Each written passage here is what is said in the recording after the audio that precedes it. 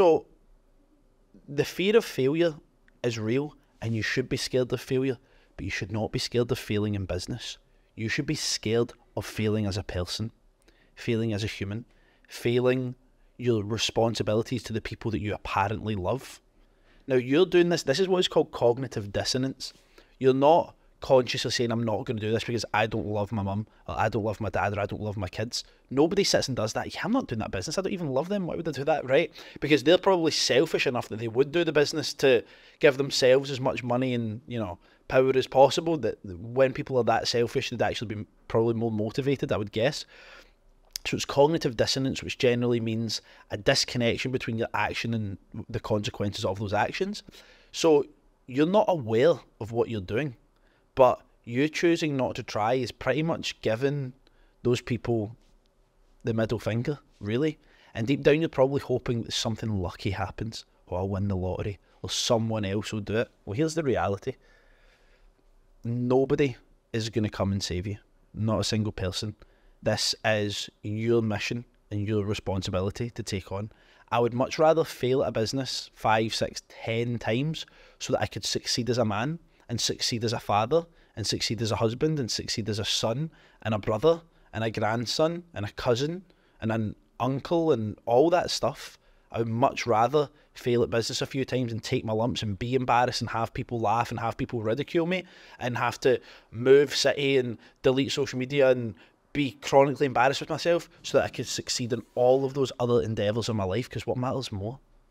A bunch of people's opinions on me failing or succeeding, or the fact that I was able to be that best version of myself for my kids and for my family and for the people that ultimately matter, for the people that work for me, for the people in my organisation.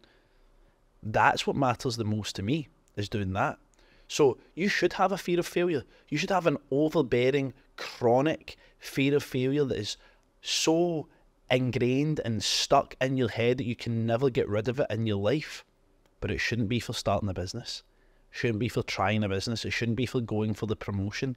It shouldn't be for swapping industry. It shouldn't be for, should I go back and do that other degree in something that I really, really love and enjoy and leave this job that I completely hate, but will my income prospects be as good?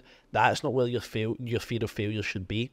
Your fear of failure should be attached to not fulfilling what I believe is your human responsibility, to be able to care for the people that you love and care for them beyond a reasonable level. I still love my mum. I still care for my mum. I'm still able to do things for my mum. I'm still able to do this and that.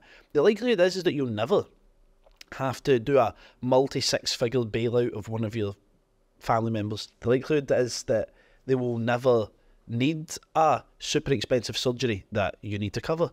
These are all likelihoods that probably won't ever happen, right? Realistically, percentage-wise, they won't happen. But see if they do, and you're in the situation, and there is nothing you can do to help them,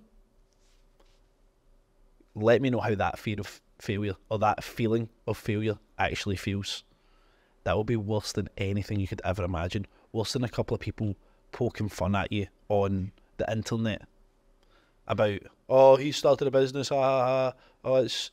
This is what I always hear. People always like, oh, you started a business, you're posting videos. That's embarrassing. Imagine videoing yourself. Well, stick to your small-time shit job then. You stick to your job. Stick to, doing whatever it is you do, you small-minded loser. You're never going to achieve anything in your life, because I am willing to do things that you're not willing to do so that I can have results that you will never achieve.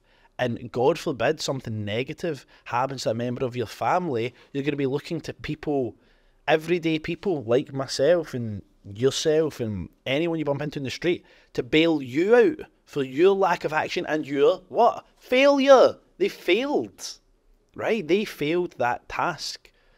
I would rather be ridiculed. I'd rather become an internet meme.